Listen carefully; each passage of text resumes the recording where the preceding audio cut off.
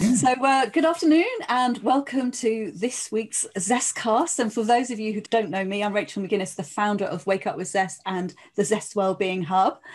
On these ZestCasts, we interview our expert contributors to the Zest Wellbeing Hub and also special guests as well. I hope you enjoyed our last ZestCast if you were a part of it. We interviewed personal trainer Greg Harvey about rediscovering your fitness mojo. And for those of you who are on the ZestCast, or have watched the recording, I hope you found your fitness mojo. But the recording is up on the Wake Up with Zest YouTube channel and also on the Zest Wellbeing Hub under ZestCasts. Today, we are interviewing the former international Irish rugby player, Peter Bracken, and we're going to be talking about what the workplace can learn from wellbeing in rugby. So please feel free to type questions or comments in the chat as we go along, and I'll be monitoring the chat box. And if everyone could be on mute, that would be fantastic to cut out any background noise or cats and dogs, kids or doorbells. There'll be opportunity to ask questions along the way. So if you want to ask a question, then please unmute yourself. So Peter, thank you so much for being a part of our ZestCast today. Could you tell us a little bit about yourself? Maybe what got you into rugby and who you've played for? Oh, thank you very much, Rachel, and delighted to be invited. So thank you very much. Peter Bracken's my name. So I'm obviously Irish, as all I have to do is open my mouth and people get that pretty quickly. And so played rugby since I was 6 years of age. I played all sorts of sport, multi-sports, whatever. I just love playing all different sports. I think it's a very good thing for kids to play as much different types of sports as possible, and then you gradually filter down to what you're best at, and it's generally the one you're best at is the one you most enjoy. And rugby fitted my physical build, I suppose. I was never going to be a long distance runner, so played rugby up through school and all that, and I played underage then with. I'm from the province of Leinster, so I would have played my underage with Leinster and underage stuff with Ireland, and then I got my first taste of professional rugby with Munster. I've actually played for 3 of the 4 provinces, so I played a couple of games with Munster, but at the time I was kind of an up-and-coming young lad, and I was thrown in against the full internationals at a very young age, which was great because you learned an awful lot. And I eventually, I went through university or college at the time. And when I finished that, I got my first professional contract at 23 years of age. So, which wasn't unusual then, because especially my position as a prop, but also, pretty much young lads coming out of school now go straight into the professional setup, which is fine. And, a lot of the time they do their education on the side. But with me, back in my day, I suppose, we were usually a little bit older to mature. So most of us did our college and whatever, and then went from there. So that was brilliant.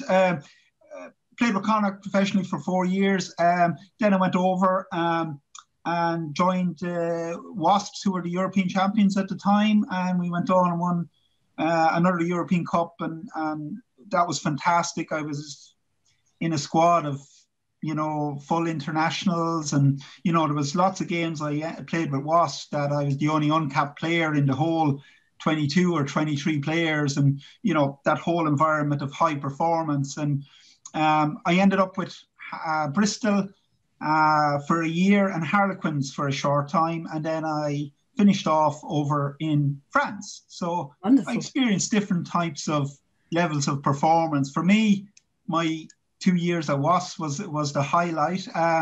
But there was very similar setups in the other places as well. But maybe small little things did make a difference between Wasps and other clubs at the time. So what did you study at university? I did a degree in mechatronics. So it was electronic stroke mechanical engineering. And I enjoyed it at the time. And when I finished playing rugby, I went back into that industry, but I'd lost the love of it over that time. And I suppose I sacrificed a lot to play rugby, but I suppose I had the dream job. And then when I went into the real world afterwards, I went into that. And for the first year or 6 months, I thought, oh, I was spoiled. I had just played, I had the dream job, and now this is reality. And I thought it was that, but no, I'd kind of lost the love of kind of engineering or whatever. And then I went into coaching and all kind of, I re-educated myself. I got into executive coaching and really enjoyed that, and always intrigued about human behavior and organizational behavior and change and all that. And very recent, well, I suppose in the last 2-3 years, I've dedicated most of my time to learning and raising awareness of climate solutions. We, as human beings, we have the biggest challenge we've ever faced in humanity, and we've about four generations of human beings left on the planet if we continue to do what we're doing. But thankfully, all those solutions are out there. So I'm making people aware through sport how sport can beat this climate emergency that we're facing. And you know what? It's all good news, because everything there is going to get us through. So we're going to be fine. We Fantastic. just need to. Everyone needs to make little changes, not huge changes. Absolutely. So it's well-being of ourselves, others, and the planet. Yeah, that's it. In a nutshell, Rachel. Well done. You're good at this. I'm a former marketer. When we were talking about doing this ZestCast, we were talking about yoga and how the world of rugby adopted yoga quite early on. And how do you convince a whole load of blokes to do yoga? Well, actually, quite easily, because you just tell them, you don't tell them it's yoga. You tell them, oh, it's performance stretching, or, come up with your own thing, and then tell them it's going to improve their performance, and you will get it. And then, a couple of sessions in, they're kind of thinking, oh, this is a little bit like yoga, is it? I think like my girlfriend does something like this or whatever. And then all of a sudden, so you might reword it, neuro-linguistic programming is a very powerful thing. So, you can, but, I suppose it's like anything else. Rugby's different. There's different characters, but I suppose one thing we would all have in common, whether it's male, female, but basically sport in general, especially at a higher level, is that you just want to get better. So you're willing to do anything to get better.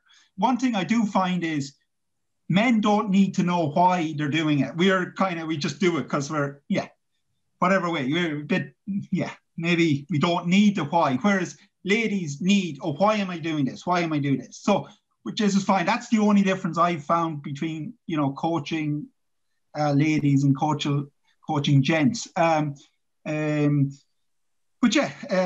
get them doing that. And now, even with me back in my day, I suppose, I was always open. So if someone said to me, look, if you try yoga, it'll improve this, no problem. I'd have done it. Other guys would be, oh, I'm not doing that. That's for girls or whatever. But all of a sudden, if they can see another player getting the benefits of it, they'll switch very, very quickly. But I do find if you can rename it to something that's not yoga, you might have a better chance. So all the teams that you were working or you were playing for, did they all do yoga? Yes. Well, do you know what? No. By the time I was finishing, they were, but not when I started. So, no one was doing that. I suppose 20 years ago, no one was doing it. And by the time I finished up 10 years ago, teams were getting into it. Now, up to 5 years ago. So everyone's doing it now. I suppose when they started doing it 10 years ago, it took 4 or 5 years to see the results. And then all of a sudden, every team is looking at the teams that are winning stuff and, where did they get their little advantage? And, that might be yoga, it might be Pilates, it might be extra stretching stuff, it might be mindfulness, whatever it is. And then to do it. So, a lot of well-being stuff is a staple of high-performing sport for at least the last 5 years. And it started maybe 10 years ago. But the team, but we started it even before that with Wasps. Like, I suppose the best team I had, or that I played with, or the peak of my career, was in Wasps. And we were better for a lot of reasons. We quality coaches and quality talent, quality players, and a great work ethic and great culture. But part of that culture is that we tried different things. And, if they worked, great, we kept on. And if they didn't, move on to the next thing. Like, we were, just for a strength and conditioning point of view, we were doing what we called power endurance. So that was like heavy intensity for a sustained period of time, breaks, intensity. It's basically HIIT training. Yes. But it wasn't called HIIT back then. No one knew what it was. No one else was doing it. So we got in there first, but it was, I suppose, the open-minded of the coaches and the strength and conditioners and the players to do it, and then we do it. And so we were a couple of years ahead. So that's why we were winning stuff. And then, the articles come out, why a Wasp? What's the difference? What's the edge they're going? And it came out that we were doing this. Then every other team is doing it. But by the time I left Wasp, we probably moved on to something else. But now HIIT training is it's not run of the mill. It's like, no one wanted to do it because it's very difficult, So training. It's one of those things you get a lot of bang for your buck with, though, isn't it? Because it's quick. Yes. But you do get a lot in a short amount of time. Exactly. And it works. It works for rugby players because and a lot of contact sports people, because we don't mind pain. So we don't mind getting hit, but we don't like prolonged stuff. We mightn't have it, might get lots of knocks in the head and, our concentration, so for steady running, like when you're 20 stone weight or 18, 20 stone weight, running at a consistent pace for 3 hours is tough going. And no one likes doing that when you're big.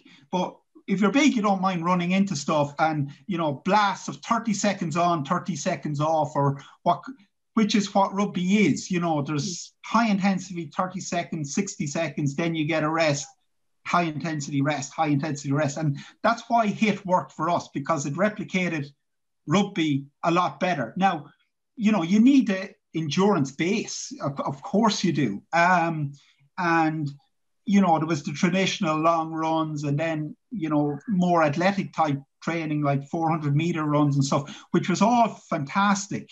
But I suppose we at Wasps were the first to kind of move on to HIIT once we had that base. And, the whole mindfulness, the imagery, and general well-being, because a healthy person is a happy person. A happy person is a high-performing person. That's really the way it goes. And high-performing, you get winners then. And we've talked about mindfulness, and you mentioned something to me about red brain and blue brain. Would you like to tell us more about that? Yes. I suppose there's a famous book called Legacy from David Kerr, Kerr, is it David? Is it Kerr? A Legacy, and it's all about the All Blacks and why the All Blacks are the most winningest team in sport ever, and the New Zealand rugby team. And he mentioned it. Now we had it. So what it is now when I was at Wasps and that, we had this, but there was no real name on it. It was just like keep calm, and sometimes you need to really go hard, and then others you have to keep calm. So calm is the blue brain, like I'm controlled, I'm calm, I'm ice cold, I'm cool.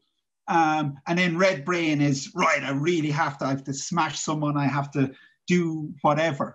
And you can go in and out of those. But when you're in a red brain, it's important to have it controlled. Like when you say red, it's not just fiery red going crazy, and the brain, So when you see somebody on a pitch in any sport, and, when you see like Eric Cantona doing a karate kick into the crowd or whatever, the red brain has gone overboard in that, and then if you see another person who's just so easygoing and calm that their blue is too low. So it's all that getting it right. And it's recognizing like that the red mist is another way of describing it, has that come in.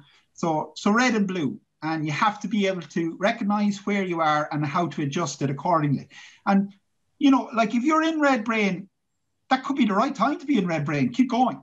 But, when you take a break or you need to rectify a mistake or whatever, you need to be able to think.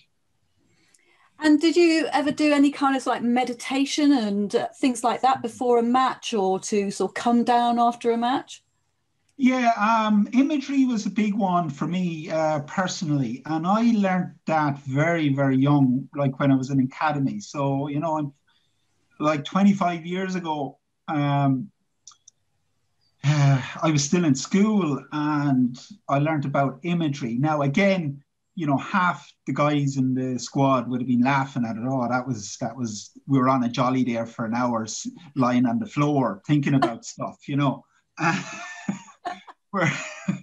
Whereas, I took it more seriously, and a lot of guys did as well. So, and for me, it worked because you'd be able to visualize what you're doing. And I don't know the scientific words behind it, but there's two types of imagery. There's imagery where you are looking at yourself doing it as if you're looking at yourself on television and what you're going to do. And then there's the other one where you're actually in it. Like it's what do they call it? Point of view video, like yeah. That. Yeah, you're running through it, and both of them. Now, to find the point of view more effective, generally speaking, or if you've only 5 minutes to do either, do the point of view one or whatever. So basically it's replaying games in your head before you actually do them, so that it's not a shock to the system, and you've done it so many times. And like the way we were told, like if you've 30 games a season, that's pretty hard going on the body. So you can't play 300 games a season. It's not physically possible, but you can play 300 games in your head, in a relaxed state. Now, it's not, it's like anything else. You can't go silly with that either, but I would have done imagery every day. I'm not a planny. Well, I am planned, but I used to prefer, like, just spur of the moment, like 5 minutes here, 5 minutes there, and we're running thing. Other people are better at, right, half an hour slot in the evening time. That's my visual time. They need, whereas I'll do 6 5-minute slots throughout the day as I'm going along and stuff like that. So whatever works for yourself. So the imagery was good, but that kind of leads on to mindfulness. But the imagery as well. We were taught about positive imagery at the time. And it's like, I'll do this and I'll do great and I'll have a good scrum and I'll make an amazing tackle and the crowd will be, and that's all brilliant. But what we didn't learn, what came later, that's all well and good. But what if it doesn't? What if you miss a tackle, and what if you're had a bad scrum and your head is down and you're thinking, we didn't learn how to. So that's how imagery has evolved and mindfulness has evolved, that yes, you're looking for the perfect scenario, and that reinforces the chances of the perfect scenario happens. But you also have to train that if the perfect scenario doesn't happen, if the mistake happens, how you're going to react to that. And you're not going to get too down. You're going to be disappointed, right? I shouldn't have done that. Let's refocus, whatever, and not, get so upset over it that it kills the rest of your game. So, you know, and that has evolved as well. So you need to be able to do both. So you mentioned Pilates. So that's something that was originally attributed to ballet. So what did you use Pilates for? Was it for when you're like lifting players in lineouts? Yeah, it was a strong core, really. And, you know, everything revolves around the core. And, you know, for all players, no matter what you do, but it was mainly the front rowers, the front five, really, that did that because, you know, we're in the scrum and there's huge impacts there and it's going down through your whole body. But your weak point is your midsection, you know, so you need, and most people from lifting weights and that have a strong back. But, you know, back injuries normally happen because of a weak core. And, you know, guys will do all the sit-ups because they want the six-pack and that, which is fine. So that's an easy sell. Everyone wants the six-pack. But, you know, the core is different, those smaller muscles and Pilates. And I don't know what it was sold to us. It definitely wasn't sold to us as Pilates, okay, in the real early days. Now you can sell it to a rugby team as Pilates because, of course, it's part of our training. Like, you know, when players go into an academy or a county setup as they're making their way up at 15, 16, they're being introduced to Pilates at 14, 15 years of age, whereas we weren't introduced until we were 25. So we've all this barrier stuff. You know, so it's so you could tell a 15-year-old now, you know, that Pilates is part of it, and you know, but what, you know, so a core, it was core exercise, core strengthening, strength. Oh yeah, strength, macho, fine, you know. So yeah. And what about nutrition? Were you given lots of advice about nutrition? Yes, and from an early age as well. You know, I suppose. A lot of the base was done in the academy kind of level, like when we're 18, 19, 20. Nowadays, guys are getting into sub-academies at 14, 15, 16. So it's coming that couple of years earlier. And that's why guys are coming out of school and playing professional rugby, whereas I was 23 before I did it. So you're just a couple of years ahead of it. And like, nutrition, diet and that, and you know, it's important that guys get good nutrition in early and they're young and, you know, but I suppose with rugby, everyone's trying to gain bulk and whatever. And, you know, that can be, that is controversial even in rugby. Like, how big do guys need to get? Is that too bulky? Is that counterproductive? All that kind of stuff, you know, and then, does it lead into, you know, cheating, or does it lead into overeating and stuff? But my thing was, like, to be a top class professional rugby player, it's not a balanced diet. It's not a healthy diet in the long run. So basically you have to pack your body with protein and good food to be as big and strong as you can, but also run around the place. So but most guys, when they stop, they go back to a normal, healthy diet. So, you know, I don't think you can eat 14 chicken breasts a day or that amount of protein for more than 10 years before it becomes, you know, bad for you, you know. So, look, you've 10 years at the top, you know, you've maybe another 5 getting there. So you've 15 to 20 years at the, you know, so you're going to do it because you want to be the best you do, like, but you know, I wouldn't say it's healthy for a long time thing. And But I suppose it's the same with any sport, really. I would think, like I do remember Steve Redgrave, you know, when he became diabetic, like was that down to his diet, or would he have done it anyway? Now it's just type 2, so you know, the chances are it wasn't a natural kind of thing. And I think Steve was type 1? But anyway, you know, the amount of physical stuff he put in and eating and all that mightn't have helped at the end. Like I did read, like on a physical point of view, Steve had to do almost the same amount of training for the year afterwards, or to lower, so his heart and everything would be okay. And, you know, we're kind of, taught to do that. But I suppose in that year afterwards, you're so kind of fit anyway, you kind of do that naturally. But it is kind of said, look, you want to keep yourself fit. And if you're going to drop, you can't do the same training as you are for the rest of your life. But, you know, for that year, maybe gradually lower it down to a manageable, normal type of level, so that your body kind of adapts to it. So it's like coming off drugs, isn't it? It kind of is. It kind of is. Yeah.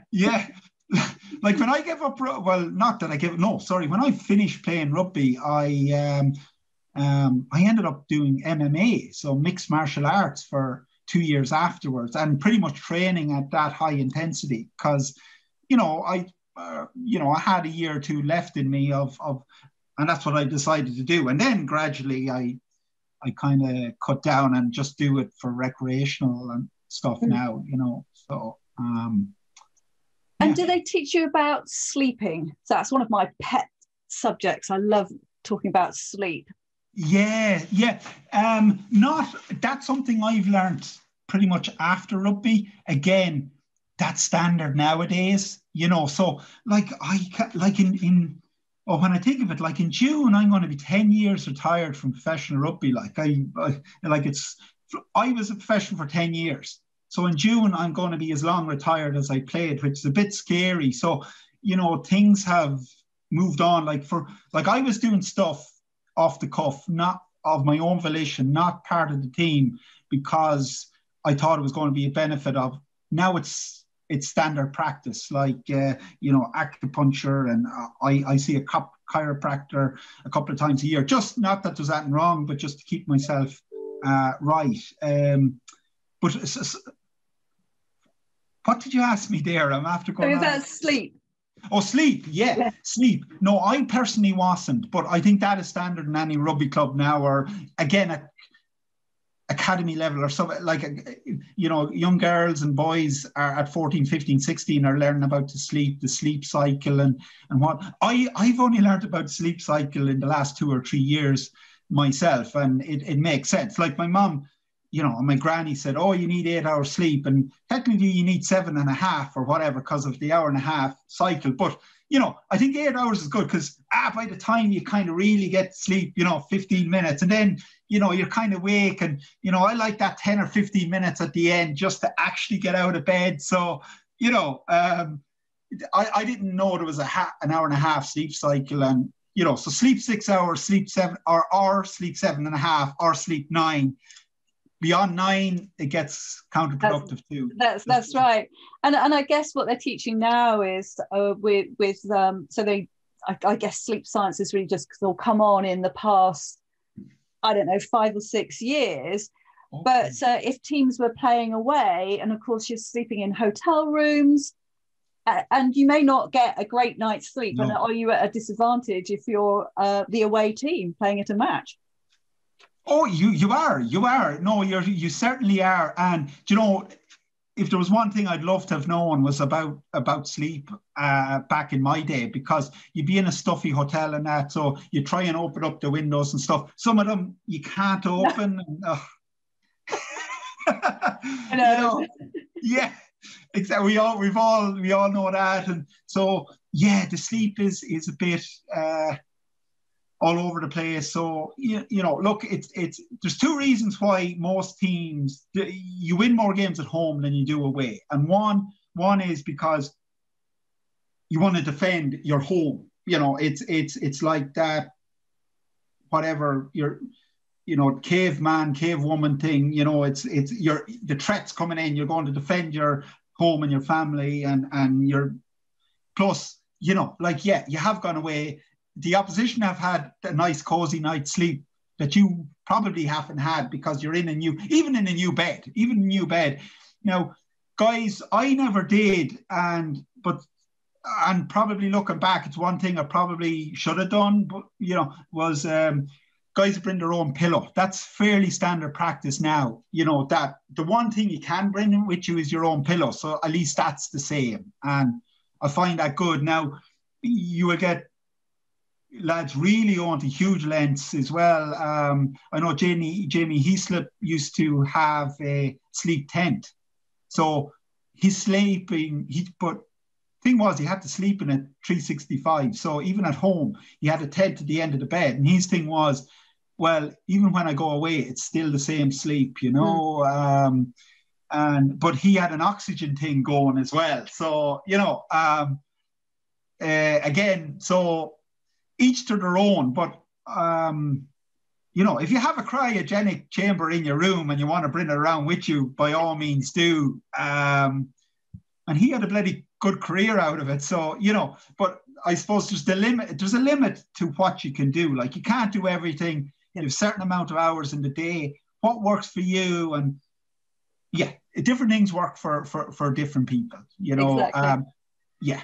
Well, I know the cycling teams are very much into the sleep, and I can't remember, is it Chris Brailsford, and they have like a team of people that everyone has their own sort of pillow and mattress that they actually take to the hotels, and they sort of black out all the windows so that they get a great night's sleep before they're off cycling the next day. So, but if you're on a coach going over to somewhere in Europe, you can't take all that stuff with you.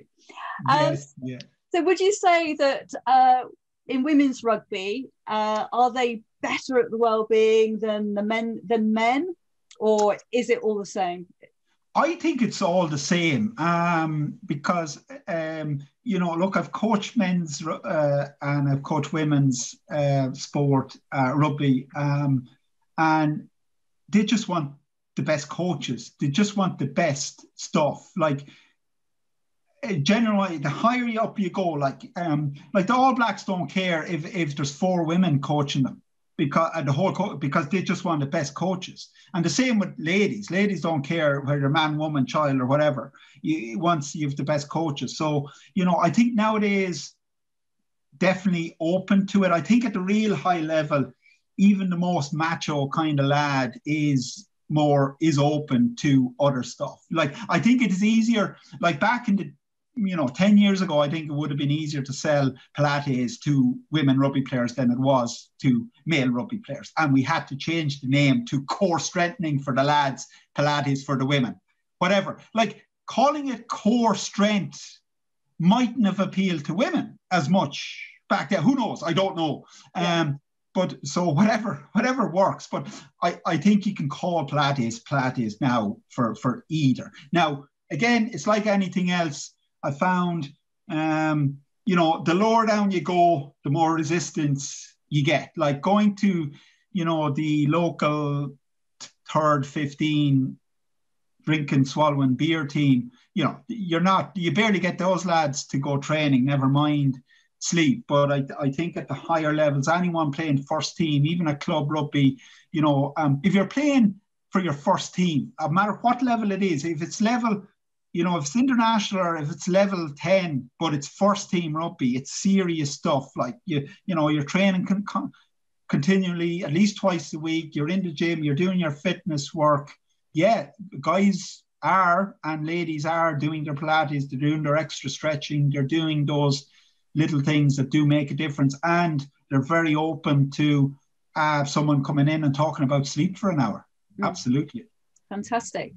So is there anything else that you'd like to share with us about how wellbeing in rugby can teach the world of business a little bit more?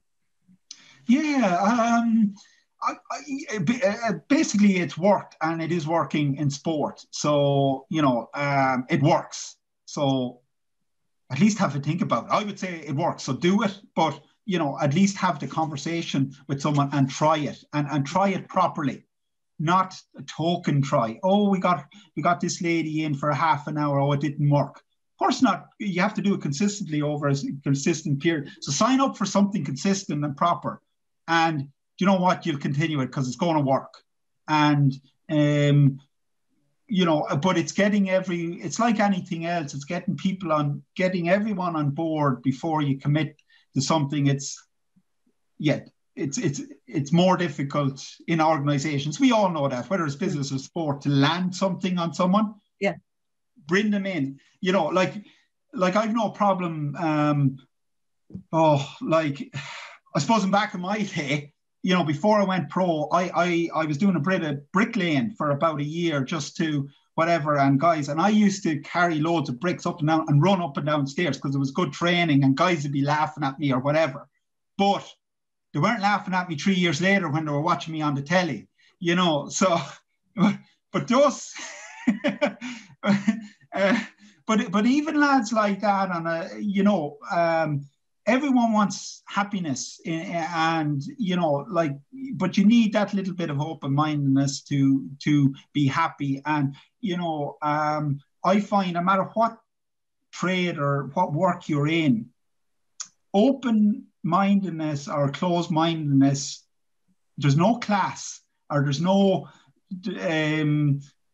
division. You know, like, you can have the most open-minded bricklayer in the world that will try Pilates and that, and then you'll get the top executive who, you know, is giving TED Talks, who won't try it, you know. So give it a go, you know. And you know, you don't know who's open to it and who's not. And then, you know, if you get a few people that are open to it, well, then it kind of evolves. And once they're working and things spread from there, you know. But long and short of it, if you want to bring something in, you know, a group of guys just for say, and, you know, there's a bit of macho-ness going around there, oh, Pilates or whatever, just say, well, the All Blacks do it. Yeah. You know, the English rugby team do it. The MMA guys do it. So, you know, if it's good enough for them, it's probably good enough for you. That's how I got my partner into yoga. I said the England team do it. There you go. They do. Like, they do. That's not a lie. Exactly. You're not. Yeah, they do it. Absolutely. So, what 3 tips would you give us to take away? Do you know what? I'll give you 4. Oh, good. Extra one. Bargain. Yeah. Like, basically, work, exercise, nutrition, and friends and family. So that could even be 5, you know. But it's like, give yourself me time if you can at all. You know, enjoy what you're working at, and if you're not enjoying it, maybe build towards doing what you would like to do. You know, exercise, doesn't matter what it is. You don't have to do everything. You know, there's no point me, if I've only an hour in the week, am I going to, no, everyone has, that's wrong. That's a silly thing. Like, everyone has a half an hour a day at least or whatever. But am I going to spend a half an hour a day lifting weights, or am I going to spend a half an hour doing Pilates? I'm going to probably lift the heavy objects because I enjoy it more. It'll work the core and all that. But, you know, if I do it 4 times a day, I might lift the weights 4 times a week, and I might do the Pilates once a week. So, you know, exercise, you know, and, you know, especially now, friends and family are very, very important, you know. So it's like the chair. Actually, Declan Kidney, who's now coaching London Irish, and he coached Ireland, he won a Grand Slam, coached Ireland, Munster, all the rest. I remember having a chat with him as, you know, 19, 20-year-old starting out, and he used the analogy of the legs of the table. You know, legs of a chair. So most chairs have 4 legs, and so you have to have a balance in that. So exercise, friends, work, diet.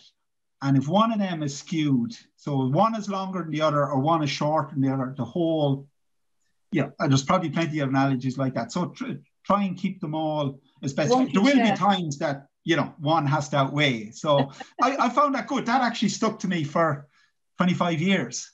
Fantastic. Yeah. Good. So has anybody got any questions that they like to ask Peter? I have a question, yes. Oh, thank you. Mr. Bracken. Hello, hi. John. How are you? I'm doing well, thank you. And thank you for hosting this wonderful show, Rachel. I think your lineup is fabulous for these ZestCasts over the next 3 or 4 weeks with Nikki and Gail and Sandy. It's going to be very, very interesting and well worth a view. But I have a question for Peter and for you, Rachel, because a lot of what you were talking about there relates to what I would call marginal gains. Okay, so you're looking for a slight edge, and they call it the slight edge model. You're looking for a slight edge to perform a little bit better, and it could be stretching, it could be Pilates, it could be nutrition, it could be sleep, all of those things. You referenced the cycling team as well, Rachel, with the marginal gains model that sort of, you know, got down to the granular level of how heavy is the saddle on the bike, you know, this type of stuff. And I'm just curious, from a rugby perspective, Peter, where is this going in the future? What will the kids of today who are training hard and want to be just like you in 10 or 15 years' time, what sorts of things are they going to be doing in the next 5 years that, you know, are coming down the pike to give them that little bit of edge in terms of performance? And similarly with you, Rachel, what can you see as the additional marginal gains to help us just perform better as humans in relationships or whatever it might be? You go first, Peter. Okay, yeah, that's a great one, John. And I can't see who's in here, so it's a great. Yeah, the marginal gains for the future. Yeah, it is the marginal gains, and I think it was the Sky cycling team that really in on that. You know, if I'm right. And then it came into rugby and all that kind of stuff. Most probably, like, look, we're always going to improve, but are we getting close to the physical limits now?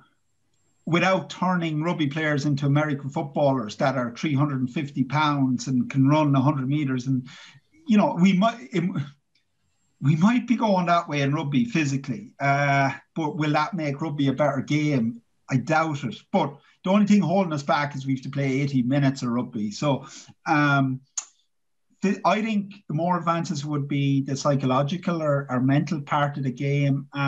That's one thing that we didn't have very much of was sports psychology, and going back to the red and blue brain is to stay calm and focused when things aren't going right.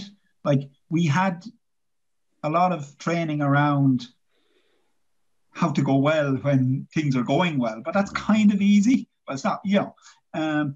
Whereas I think there has been more to gain, and that's come into sport. It's, you know, but that could be going, you know, I think we may have only brushed the surface of our psychological or mental sporting capacity. We could be quite close to the physical. So, you know, like, sports psychologists are becoming the norm now. We didn't have a sports psychologist, even though it was any team I played in. Now, you know, if you're a professional sports team and you don't have a sports psychologist, well, you're not at the races at all. And how they're in rugby, again, you're getting guys talking to sports psychologists at a very young age, which can only be a good thing. So where does that, who knows, with the brain, the power of the brain? That's a great question, John. I think if I'm betting on it, the big advances from now on, probably the small advances will still be physical, but I think there's more potential for big advances in the mental side of games and sport in general. Rachel, what do you think? I suppose my take on it is different. So my 4 chair legs are sleep, healthy eating, fitness, and resilience. So that takes on mental health and stress. So I think everybody is at a different point of their well-being journey. So everyone can make marginal gains. No one is ever 100%. So we can always make improvements. And then as an organisation, looking after people's sort of workplace well-being, as an organisation, they can always make marginal gains. And I think what the pandemic has taught all these different companies and organisations is that they have to look after their staff. They have to look after their humans.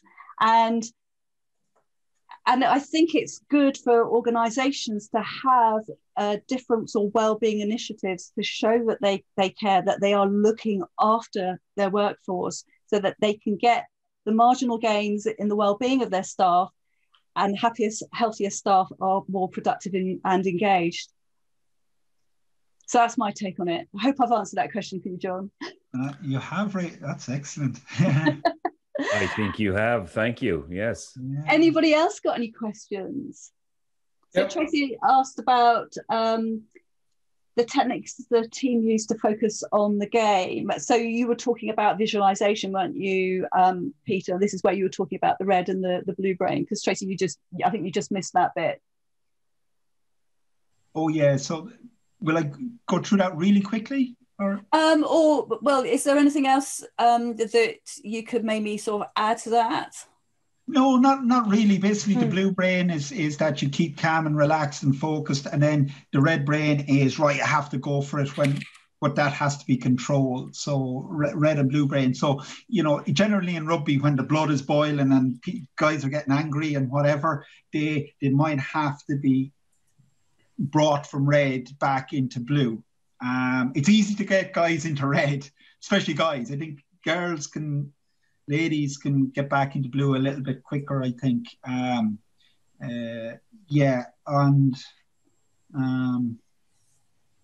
being able to do that. And sometimes you might recognize in yourself. That's where teammates, like that you're all saying, you all know about this. It's not just one guy knows about, like you all do. So if you spot, and that's where the trust comes in. So if you spot the guy next to you and he's getting like really flustered and angry, so you just say, never say calm down. That's one thing I never say to people. Don't tell me to calm down.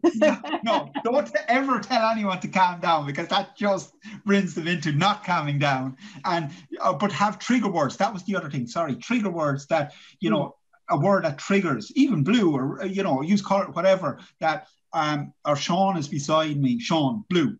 Oh, all right, okay. Peter has spotted that. Okay, I'm gone a bit red. I need to turn to blue. So, like, you don't have time to have an in-depth, heart-to-heart discussion when you're about to scrum. In 3 seconds' time, you just say, Sean, blue, and that might just reset him into right. I need to get to blue. Fantastic. Mark, you've got a question. Yeah, it's more an observation, really. Thanks, Peter and Rachel. A very interesting session. And as one of the pint-swilling rugby players that you refer to, Peter, I spent many years watching Wasps when you were playing there, and saw Warren Gatland and Ian McGuinness and Sean Edwards make those incremental changes, and saw the gradual improvement, and obviously Wasps' success was a symptom of those gradual improvements that were made. And those things sort of filter down over the years. They say that, a Formula One racing car now has technology that will eventually appear in cars, and it's proven with the electric stuff, in the same way these things filter down. So, in my sort of junior rugby clubs, nobody had ice baths. They do now, Yeah. And so these things might take 5 or 10 years to filter down, but they do filter down. And all these little incremental things make a difference. And I think you can apply a lot of those things in business as well. So a lot of things that you might learn when you play sport, even if it's only recreational sport, you learn and you can apply them to your business life as well. So I'm sure there are things that you learned, Peter, from pro sport that you now apply in business these days. And it just shows the benefit of having a sporting background, I think, as well. Oh, no, absolutely, Mark. And it's great to hear that feedback, that you could actually see that, and like, I haven't heard that before, for someone that would have watched back then, and seen that gradual improvement. And yeah, ice baths, all. Yeah, we were doing the ice bath. We had a cryogenic bath, so it swirled around, the water swirled around because it gets even colder. Like, they're standard now, but like we were completely off the charts, and that's absolute crazy stuff. Well, it was considered crazy in those days, but now it's sort of standard form, isn't it? So it's standard form. It's interesting, Yeah. Peter, I do have one crucial question for you. Yeah. Who's going to win the Six Nations? Oh. Looking like Wales now, isn't it? They've already won the Triple Crown. So, probably got to rub it green, but sometimes you deserve it. You know, it's everyone. It's a typical Six Nations. Anyone can beat anyone else. You know. It's true, actually. Yeah. And as a diehard England fan, I think we were well beaten on Saturday. The referee's was just an excuse. I think we were well beaten. Wales were the better team, definitely. Exactly. Yeah, they were. We might have turned a corner against Italy. We could, we might have a good run in to the end of it, but it's too late for Ireland anyway. Too late for Ireland this year. Yeah. Ireland is building. That old chestnut, John.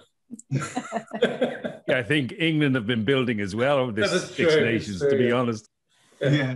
Anyway, sorry, I'm hijacking Rachel's call with rugby talk. Sorry. Not at all. But that's a fair point you made, John. Like, it's the transferring from sport into, and I suppose we have an extra. I really do feel we have an extra advantage going from rugby because it's the ultimate team sport. Even people outside of rugby look at rugby and say really it is, because it has that, like, you have to look after each other. You can't, and with a team and all that. And even compared to rugby league, which, obviously is the closest to rugby union. I played rugby league for a year or two, and I just found it was more like one brilliant player can win a rugby league match for you, whereas one brilliant player can't win it in rugby union. Now there's other sports like, you can't win any team game without, and no matter what sport, like there's individual sports and there's team sports. And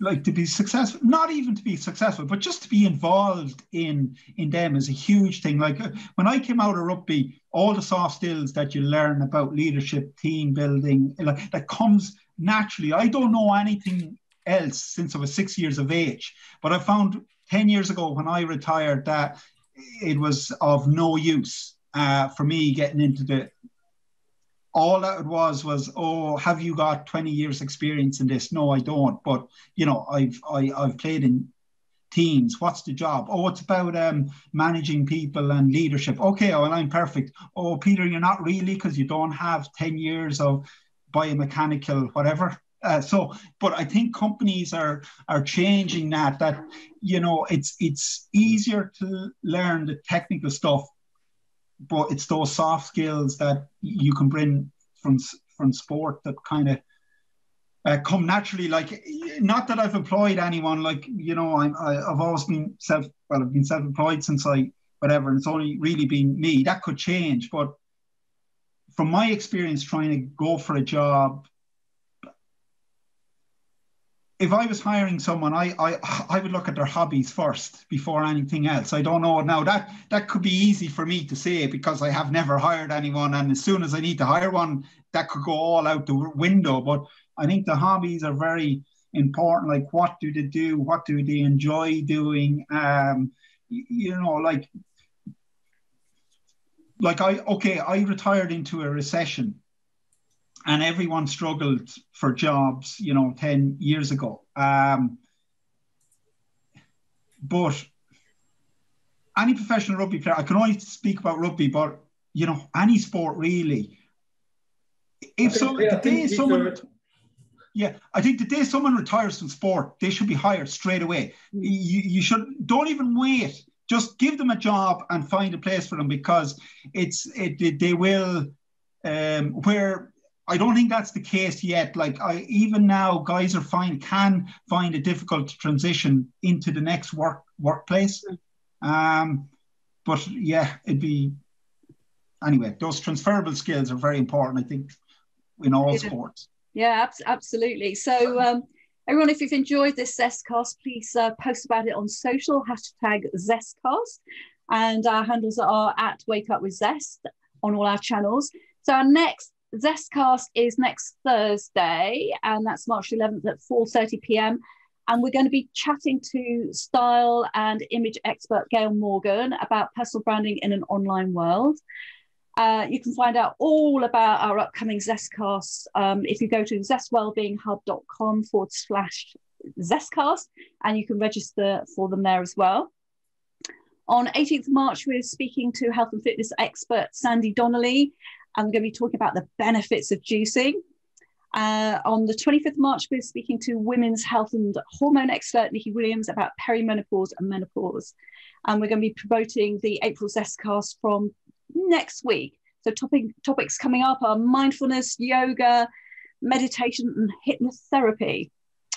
And if you're having trouble sleeping at the moment, Zest Sleep School starts on the 19th of March and registration is now open. So I'll put a slide up with all the contact details for that. So Peter, thank you so much for your time today and inspiring us with all your tales of rugby. Thank you, Rachel. Thank you for having me. I've really, really enjoyed it, and really enjoy talking to the guys there as well. It's fantastic. Good, and thank you to everyone for attending, and I'll send out the recording in the next day or so. So if you want to watch it again, you'll be able to watch the recording. You can just go to the Wake Up with Zest YouTube channel, or the recordings are on the Zest Wellbeing Hub under ZestCast. So have a great rest of the day, everyone. Thank you.